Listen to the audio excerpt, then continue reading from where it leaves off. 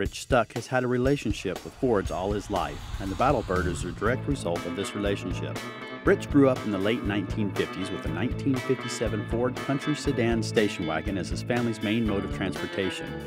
As a kid, Rich thought the best part of this car was its 312 cubic inch Thunderbird special V8 engine and the fact that his dad didn't mind showing off its power every now and then. This car, and its Y-block Ford 312, started Rich on a long and meaningful love affair for all things Ford, and for Y-block powered cars in particular. In 1965, at age 14, a 1957 Ford Custom two-door was acquired for Rich's eventual use. The former Moonshine hauler was sitting engineless in a shed when they found it and sold for the princely sum of $150. Over time, it got a rebuilt 312 Ford engine, custom 300 trim, and a flamed paint job.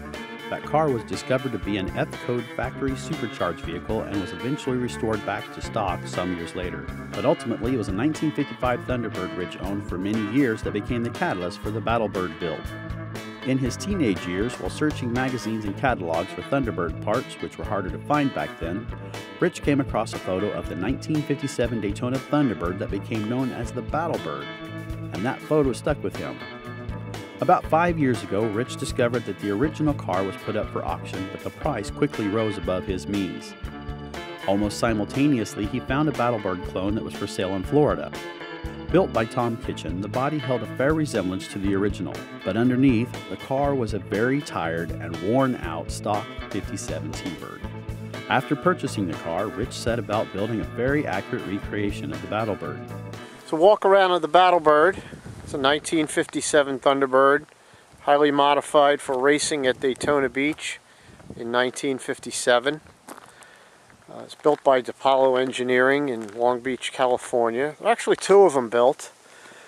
This one that's depicted is the number 98 car, which had a 312 Y-block Ford engine in it, fuel injected and supercharged at times. They were quite successful at Daytona that year.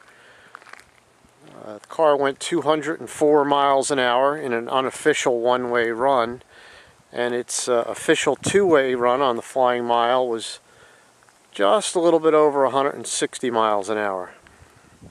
As you can see, they took just about anything off of this that they didn't need to go fast. Sort of leaning under the front here. Hope you can see them.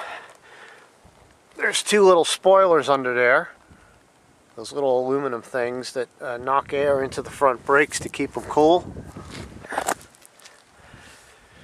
And coming around, the originals had Hallobrand knockoffs. These are knockoff Hallobrand knockoffs. The exhaust exits from the rear of the rocker panels. Coming down in here, the interior is pretty much totally stripped. Just a small dashboard with the necessary gauges. It's probably the only Thunderbird in the world that you can take the transmission out from the top if you need to. That cover just unbolts right off and take it away. Behind that aluminum shroud there is an oil cooler, and the louvers in the door are to cool the oil cooler.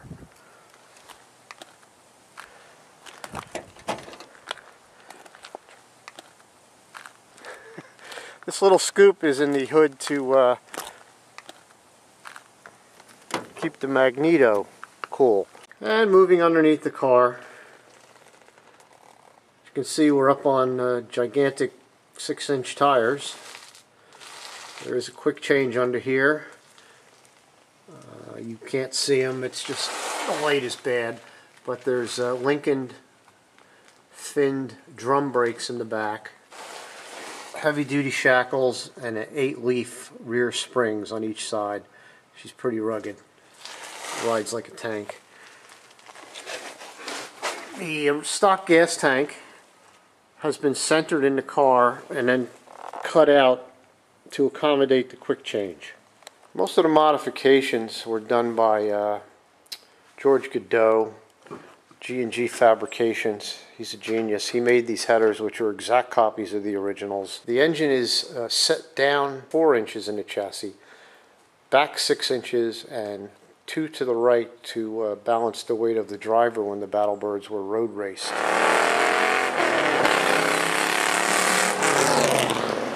Clones of the original 2-into-1 headers were also fabricated. There's 2 pipes into one, and the pipes stay completely separate. There's not a collector down there. So there's 2 pipes that run underneath the rocker panels between the rocker and the frame, and then they come out singly here. So we have 8 cylinders and 4 pipes, and as you heard maybe earlier, it makes a nice racket. Very nice.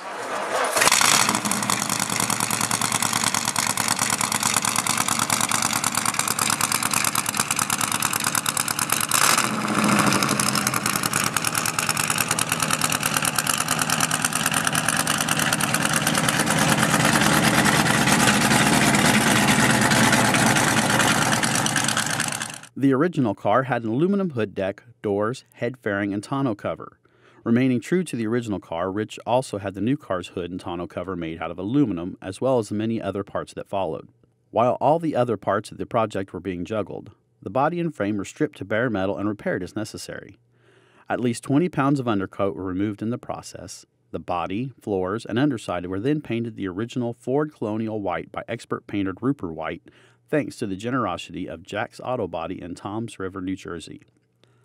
As part of the recreation, a second gas tank and Ford Power Punch battery were added to the highly modified trunk area. Inside the trunk, there's a second gas tank. Ford actually did put 2 gas tanks in the originals. I think more for weight on the sand than anything else, but that's what they did. There's a little catch here for the any spillage of gas that might occur. There's a cutout so they could get to the quick change from the top also. And the Ford Power Punch battery is sitting right over there. The Battlebird recreation was completed in just 10 months, which was just in time for it to appear at the Race of Gentlemen in Willward, New Jersey. More recently, the car competed in a match race against Rich's supercharged 1957 Ford Custom at Raceway Park in Englishtown, New Jersey, where the supercharged car won.